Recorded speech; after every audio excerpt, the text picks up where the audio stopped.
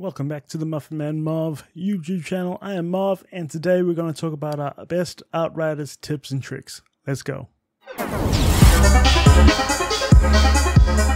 Whoa. Before we get into it, guys, just want to let you know our May goal for subs is 200 subs.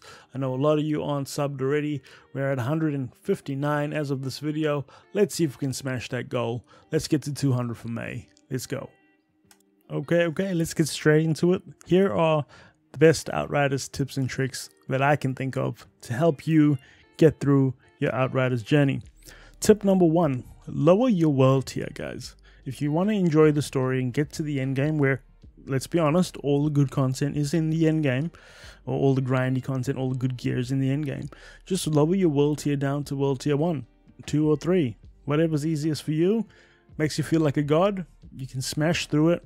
And I wish I did this initially, because I spent so much time struggling at that world tier 6 and 7, repeating missions over and over and over again, when I could have just dropped it down to world tier 1, flown through everything, and then started my grind in the expeditions. So, hot tip, drop down your world tier. Tip number 2, this goes off the last one. Once you make it to the end game, you can farm world tiers from a higher level. So once you get to, say, world tier, say you complete the game on world tier 1, you get to expeditions, you get to challenge tier 10, you're already higher than any level enemy that you're going to come across in the world tiers. Go back, farm the world tiers. Here's a link to my world tier farm. It's actually the best performing video on this channel. Okay, 2, auto loot. There's a setting in the options, in the settings, to select auto loot. You can select it to automatically pick up all the gear, either common, epic, rare. You can set sort of the minimum, and it'll pick up all that gear and put it in your bag before you leave the area. Or if you want to do it yourself, press down on your D-pad if it's on console, or press H on your keyboard. That is the auto loot feature. It's very useful.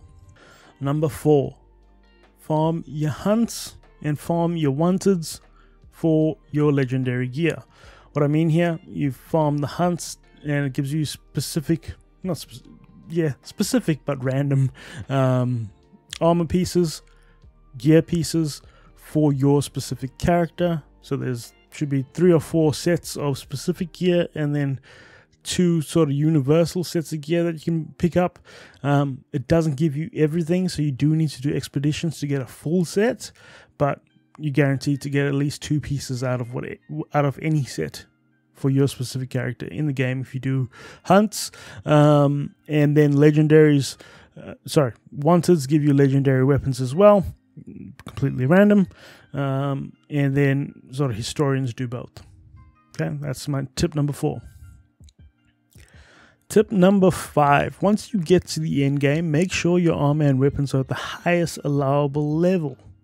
Okay, what that means is, say you're at, let's go, world tier 15 or challenge tier 15.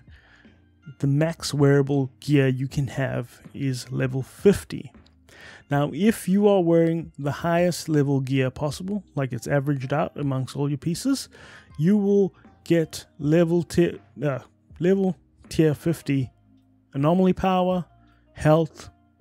Anomaly power and health. Everything else is influenced by your gear. So your armor and your firepower, that's more your guns. But your anomaly power and your health goes up with your average challenge tier level. So once you've reached level 50, equip everything. Or the highest level you've got to, just make sure the gear you're wearing is the highest level it can possibly be, so that it can bump up all those extra stats. People don't really discuss that too much. Tip number 6, level up the blue gear. It's the most cost-effective way to do it in the expeditions, guys. So when you're looking at gear to level up, the most expensive stuff to do is obviously your legendaries, followed by your epics. The rare gear is very cheap. Level it up. That's how you get your sort of average level up higher, the highest it can possibly be. And that'll make it easier for all of you. That will make it absolutely easy. That's what most people get stuck on. They're looking for the best piece of gear possible in the early stages, and while you're below sort of challenge tier 12, make sure you are wearing the highest level blue. Level up that blue. It costs nothing. Save your resources for when you need to level up legendaries. I don't recommend leveling up epics. It just costs too much and you're going to replace it with something else. Tip number 7, armor synergies. Now what I mean by armor synergies is if you look at your pieces of gear, there's a couple of different stats. I personally go for cooldown reduction, skill life leech, and anomaly power. I want all of my pieces of gear to have those 3 things in it. Now that's if I'm building an anomaly power build. If I'm building a firepower build, I want sort of firepower on close range, I want long range damage in those 3 things. You get what I'm saying? Make sure all 5 bits of armor or gear have the 3 stats that match all the others. That is how you build an extremely powerful build. People don't talk about that, but I do. There you go. Tip number 8, farm expeditions. Farm expeditions that you can gold easily. And faster like Boomtown and Chem Plant aren't always the best for your build. You may be able to complete it, but not in the required time. So you've just spent, 6 minutes doing Boomtown to get silver, right? A silver CT 15. It's better to get a gold CT 14 if you can. You know what I'm saying? You got higher chances of getting that legendary gear. So faster isn't always best for your build. I know personally, my Trickster Anomaly build works great against Eds. It works great against creatures. I try and farm the creature bones because nobody's shooting back at me. And it's easier. Tip 9. Respec your skill tree if you are struggling. Okay, what that means is there's 3 parts. One's firepower, one's survivability, tanky, and one is anomaly power, your skills. Respec it. What are you struggling on? Are you dying instantly? Is your gun doing good damage but your skills aren't? Respec that skill tree. It costs nothing to do. You can deselect all the points and re-put it on and reorganize it every single expedition if you need to. Make sure you do it and figure out what works for you. Okay. Personally, I know bottom skill tree is AP, top skill tree is firepower, middle tree is tank. What are you lacking? What do you need help with? Go off that. Tip number 10, salvage your gear for mods early.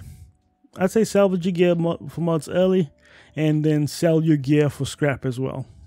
Build up that scrap, build up that mod list. You're going to get everything multiple times. Don't be scared to just salvage and disassemble things.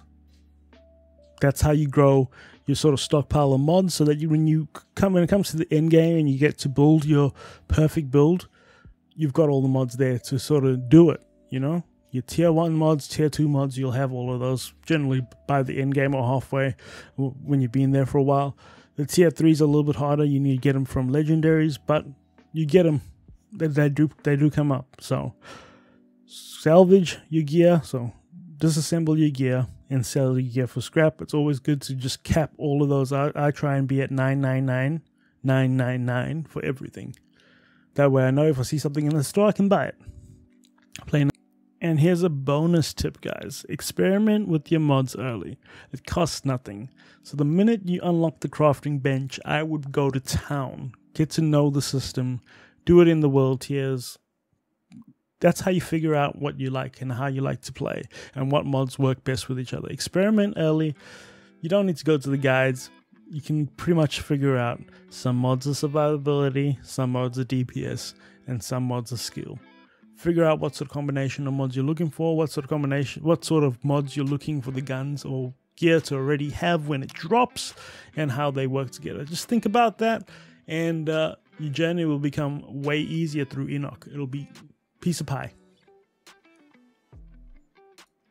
And that's pretty much my top 10 plus 1 best tips and tricks for Outriders. Hopefully you enjoyed it. If you did, drop a comment below. And if you really enjoyed it, like the video and drop a sub. The goal for May is to reach 200 subs. We are at 159. I think we can do it. Do you think we can do it? Let's do it.